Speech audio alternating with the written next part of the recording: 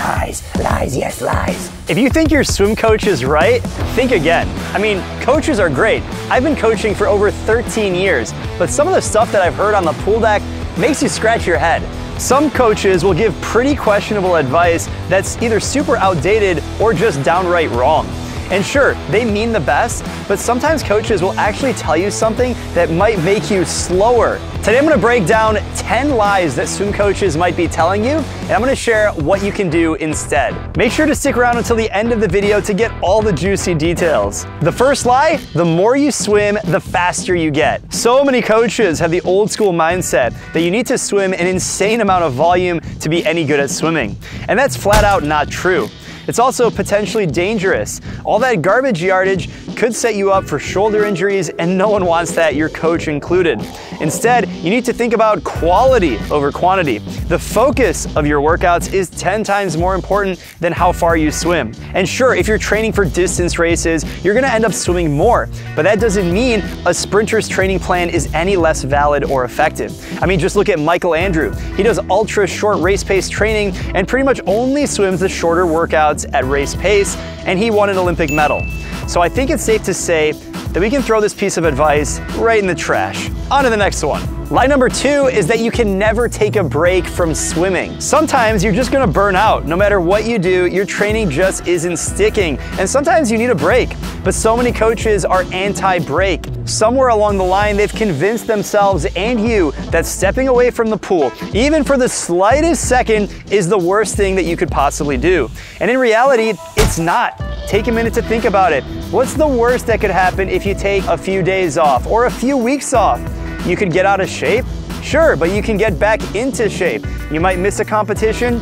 Sure, but there are more competitions in the future. Believe me, if you're experiencing burnout or your schedule is just really crazy, I'm telling you, it's absolutely okay to take breaks, and it might even be good for you and make you swim faster when you do come back with that extra motivation and a fresh perspective. I mean, Michael Phelps retired from swimming in 2012. He made a comeback in 2014 to finish out his career with more gold medals. So I think we can take a month or two, or even a few years off. The next lie your coach might be telling you is that you have to compete in meets. A lot of coaches get caught up in the competition side of swimming, and I don't blame them. Racing is a huge part of swimming for a lot of people, but swim coaches take this too far, and they push their swimmers to compete when they don't really need to or aren't even ready yet.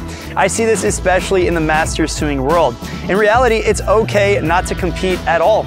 Swimming doesn't have to be as serious as you make it out to be. It can be just a workout or a part of fitness or just something that you do for the rest of your life. There's so many other goals that you can work toward without having to squeeze yourself into a racing suit or sign up for a competition.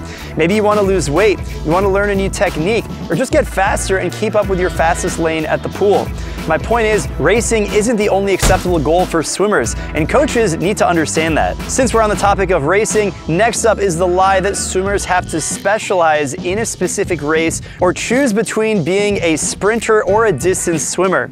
Usually coaches will suggest a few events to focus on based on where the swimmer is doing well, and they'll adjust the training to align to those races and to those goals. And then boom, suddenly that swimmer has been pigeonholed into doing the 200 freestyle in every single competition, or swimming the mile in every race, or the 50 free in every single meet. But what if you want to swim all the events? What if you want to swim a different event? Your coach might not be happy, but who cares? At the end of the day, it's all about you and your swimming journey. It's not all about winning and scoring the most points for your team. There's no rule book saying that you can only do sprint events or distance events or butterfly events or breaststroke events. I mean, look at Michael Phelps. He did a ton of events and he's the greatest of all time. From the 400 IM to the 200 fly to the 200 backstroke to the 200 freestyle, he's a monster and he was able to do it all. To maximize your training, it might be helpful to focus on a couple of similar events for 2 to 3 months leading up to a swim meet. But ultimately, just do what works for you. It is your swimming journey after all.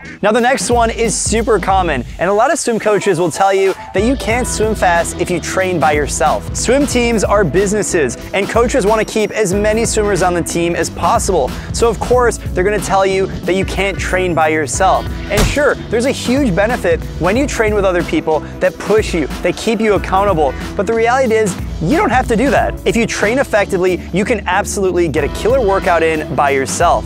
I don't know what these coaches are even talking about. Some of the best swimmers in the world have trained by themselves for years, and they go on to break world records and win Olympic medals. If you swim solo and you're looking for workouts and you want that digital community, check out the MySwimPro app. We create custom swim workouts and training plans based on your swimming times, goals, and schedule. You can download it for iPhone and Android and get ready for your next swim. Now, I'll admit, coaches are somewhat right about this next one, and so many coaches say that you can't swim fast when you're older.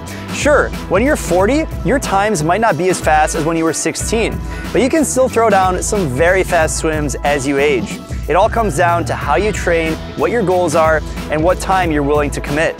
The same workouts that worked for you when you were a young swimmer at 16 are not going to be as effective now that you're age 35, 45, 65, or 85. So don't listen to coaches who tell you that you're too old or too slow, or you need to give up competitive swimming because you can still crush it. Why would we let the young guns have all the fun? There's so much more speed to be had. If you've never been to a Masters meet, you know exactly what I'm talking about. World records are dropping left and right, even in the 80+ age groups. I mean, Anthony Irvin won the Olympics in the 50 freestyle at the age of 35, 16 years after winning at age 19. I totally understand where they're coming from, but it's just wrong. I myself am swimming as fast as I was 10 years ago in college.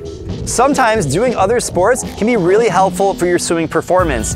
Think of it as cross-training. You might take other sports less seriously if swimming has become your favorite, but quitting everything else altogether isn't the answer. Having other hobbies outside of swimming is really good for your mental health. Honestly, sometimes it's just nice to have something totally different to do to get your mind out of the pool. Coach, I promise that I can be a good swimmer and a skilled underwater basket weaver. Don't doubt me. If you're happy with your schedule and swimming performance, there's no reason to give up all your other activities. You just do you. And that brings me to number 8. So many coaches think that using equipment or using equipment excessively is cheating. Who are you? What are you talking about? Sure, maybe it's cheating if you wear fins or paddles in a competition, but most of us, all of us, don't do that.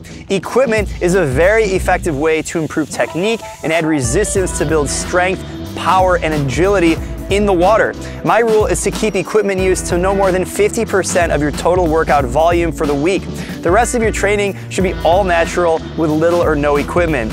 And speaking of gear, some coaches go tech suit crazy when competition time runs around.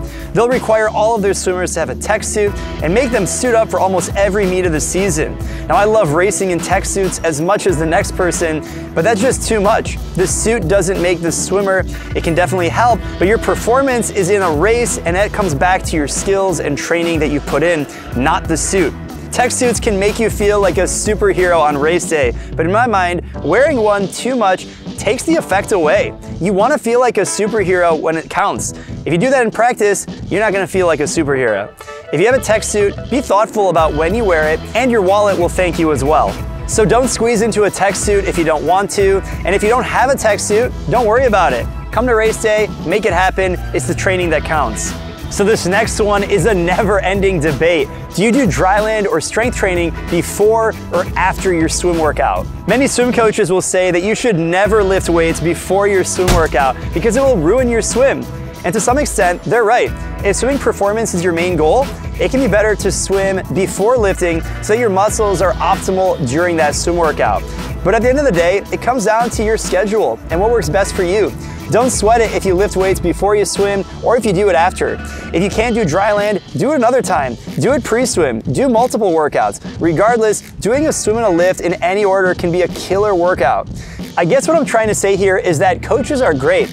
They can make a big impact in your life, but you don't have to listen to every single word they say as the absolute truth, mine included. Think about your own training, your own goals, and apply what makes sense.